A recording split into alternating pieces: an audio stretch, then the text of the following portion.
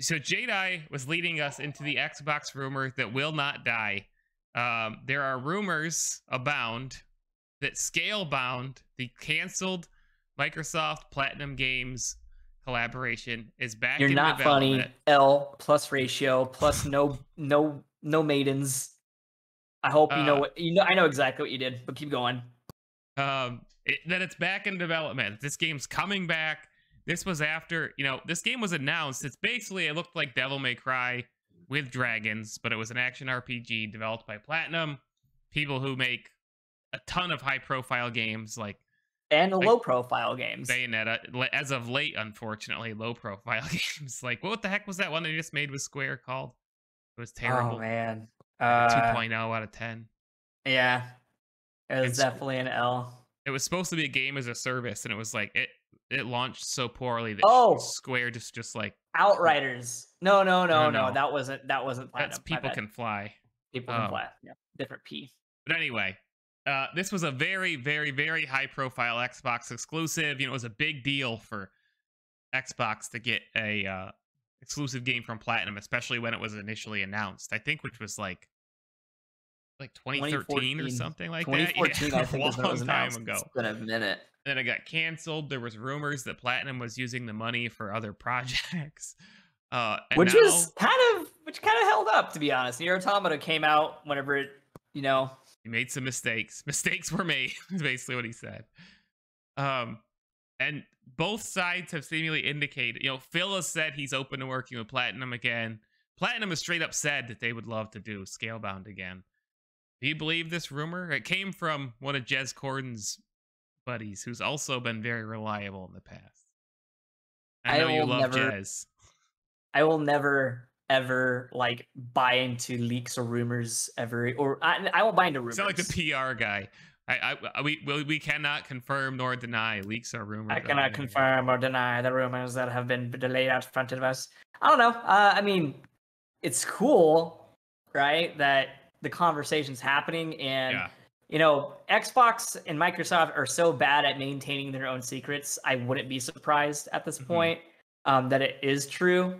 I would like for it to be true. I'm not going to hope for it, though. See, here's my fear. My fear is it would be a really good feel-good moment if this game gets re-announced. The Scalebound's back, Platinum's developing it, working with Xbox. Might be a rehearsal for an acquisition, by the way. But here's my fear. The game comes back, everybody feels great about it, everybody's hyped, and it comes out and it's mid. It's 7.0. Even if it's decent. Even if it's decent, or slightly better than average. The hype and the legend around this game now is built up so much that if it's not a 9.0 or above, it's gonna be a huge letdown. What's interesting about this game is that I'm pretty sure it would definitely find an audience. You know who I think that audience is? I think it's the same people who love games and franchises like Sonic, Jet Set Radio. I mean, it had pretty mainstream appeal. I mean, Devil May Cry looking game with it had freaking dragons, for gamers. I mean, for it felt very 2004 Mountain Dew game fueled, energized. Sure, I'll agree with that. I think the audience was there. I think it would do well in Japan. It's got that crazy over the top style that Platinum does so well, which is why it was bad. It was why it was a big deal. The Xbox was getting an exclusive game from Platinum.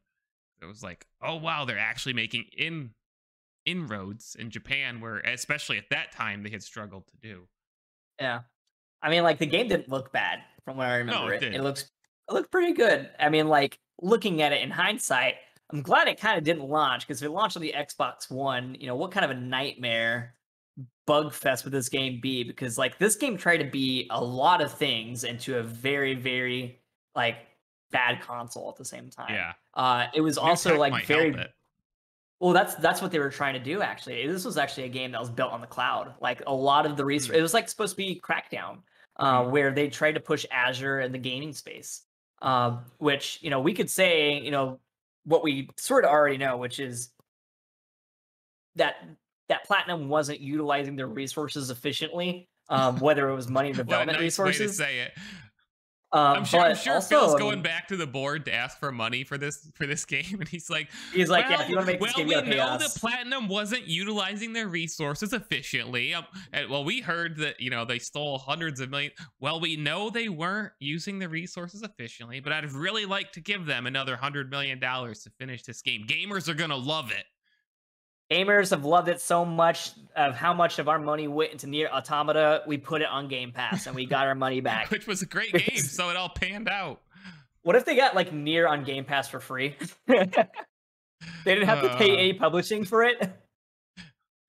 Square has been particularly stingy to Xbox these last few years too, for like no apparent reason too. Because for a while they were kind of like going more in, and now they seem to have gotten like some cold feet again. I wonder if it's because Xbox cut off the money laundering that was happening for Platinum games. Well, I think also because the money laundering is now between them and Sony. I mean, like clearly a lot of the Square profiles going straight to PlayStation, which honestly isn't exactly new. I mean, like I feel like Square and Sony have always been super tight with each other. Yes, 2 days they were like hand in hand.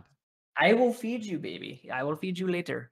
But you know, it's interesting to see what will happen with this rumor for Scalebound. I want it to be true. You know, I will never say no to like a new game, right? Especially to one that actually looks like it had some promise. Yeah, I would love to see, because Platinum has had issues, and the rumor is that a lot of those issues are financial, that they're struggling for money. I would love to see Platinum given a budget so they can actually make the games that we know that they are capable of making and have a success. And then, you know, they've long had issues, and Xbox has a reputation of partnering with a developer, letting them make a game, and then it comes out. If it's good enough, they buy them. So that would be huge for Xbox to buy Platinum. And I don't think it would cost all that much money, to be honest. Yeah, very easy buy off right there.